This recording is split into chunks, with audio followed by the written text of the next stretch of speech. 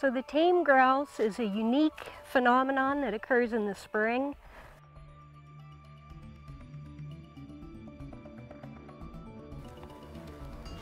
The tame grouse is not actually tame at all. This is a wild Pennsylvania ruffed grouse, our state bird. He's never been handled by people. He was not raised by people or fed. It is a wild bird exhibiting what we call tame grouse behavior. Some people think they're drunk on berries. That's one of the old tales. The other theory about these tame birds is that they're a genetic throwback to the old pre-settlement genetics of grouse. If you read the settler accounts, ruffed grouse was a much more docile, calmer bird.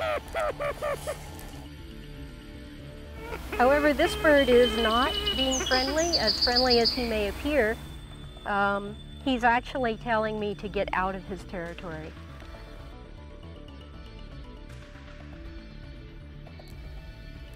One theory behind the tame grouse behavior is that they are being hyper-territorial. And if I come into the territory and do anything that sounds like I might be a drumming grouse, I can elicit this hyper-territorial response. This is his spring breeding territory, and we've intruded. And he's letting us know that he objects. This is a male grouse. You can tell that really by the proportion of the body. You see the length of the neck and the length of the tail are in a nice proportion to the body itself.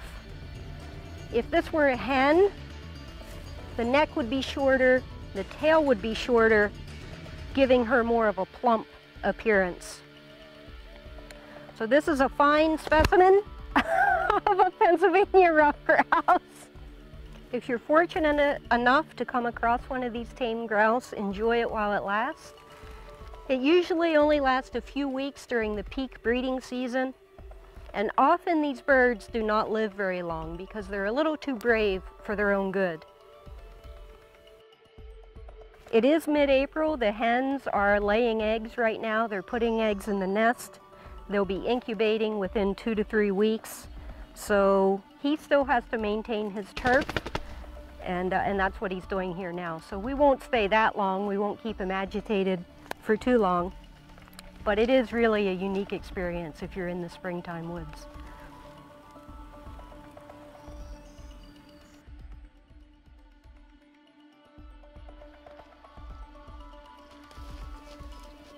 We hear probably 4 or 5 of these accounts each spring, so it's not common in Pennsylvania.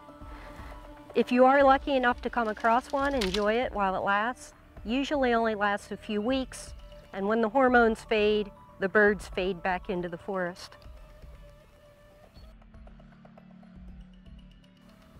Do you want me to keep talking? I know. I feel like he's going to attack my head at any minute. He's like... Take 3.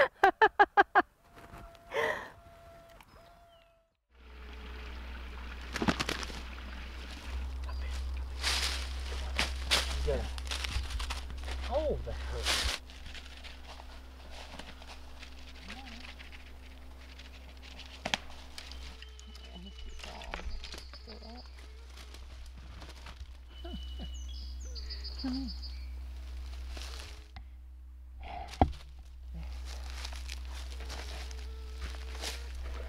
Here it comes.